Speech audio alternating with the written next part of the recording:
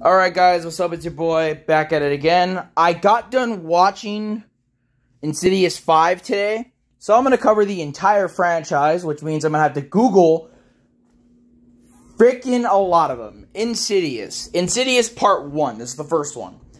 I saw it last year, and it was a good horror movie. It was solid. I enjoyed the first one, and honestly, the first one's like the best. Second one is right up there.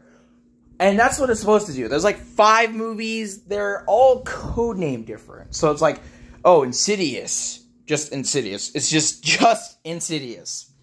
Then you have Insidious 2.